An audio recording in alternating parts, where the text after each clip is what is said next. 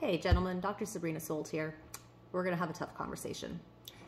So many times I get guys in my practice and they have a diagnosis of erectile dysfunction, and we kind of come to the point of, okay, you have ED, what now?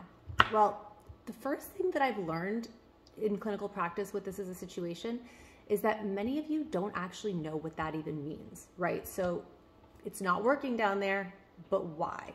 And this is such an important question to answer and to be curious about, because if we understand the why, we can actually get you long-term healing. We can get full function back without a prescription for the little blue pill every month, without you having to do self-injections.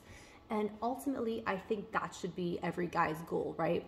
Because the reason that this is happening in the first place is the same reason why it's only going to continue to get worse, and why you're going to always be dependent on some sort of outside means in order to achieve that erection. So let's talk about it. To get a healthy, strong erection, we need three main ingredients. First one, adequate hormones. Second one, adequate nerve conduction. Third one, adequate blood flow. Now, let's just get out of the way any sort of traumatic injury or any sort of trauma to the area, okay? Let's pretend that that's not a factor here, and let's solely focus on the main factor for most gentlemen is that this is usually a result of blood flow disruption to the penis. This is a problem because blood flow just doesn't magically stop, right? We don't just magically get poor blood flow or develop a clot or have any of these issues. These are usually issues that are caused by diet, lifestyle, those types of choices, right? This is why I said this is going to be a hard conversation. Usually, if a guy has ED, there are a few things, or should I say more than a few things, that are playing into this as far as his diet and lifestyle goes. Usually he's consuming more calories than he should, and usually these calories are either coming from sugar in the diet or processed oils. Both of these are very, very detrimental to your blood flow. They're going to cause damage to your blood vessels. Third thing, there could be a genetic component. Some men do have a genetic component where they have lack of integrity in the blood vessels, or they have a tendency to just have high cholesterol. It's called familial hypercholesterolemia.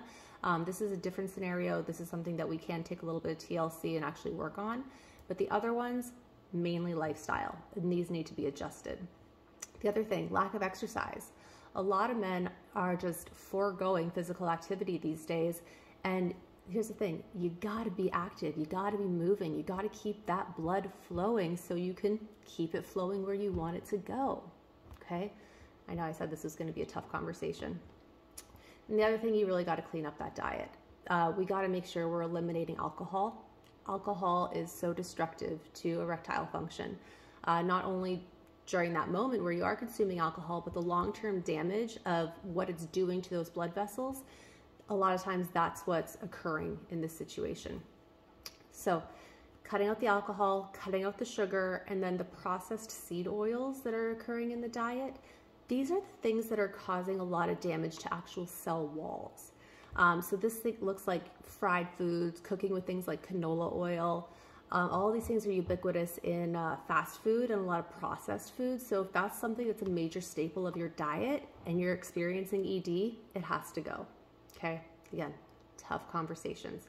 But this is also a good thing, because knowing that we can control for a lot of these other variables that are contributing to the ED means that once we get these variables under control, we can actually start healing and reversing the process so that you can get full function back.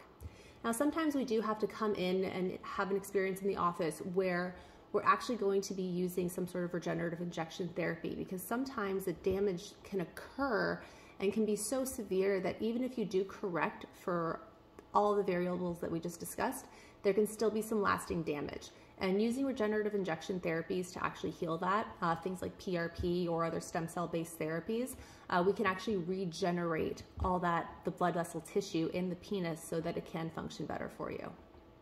Hope this was informative. Look forward to seeing you in my practice.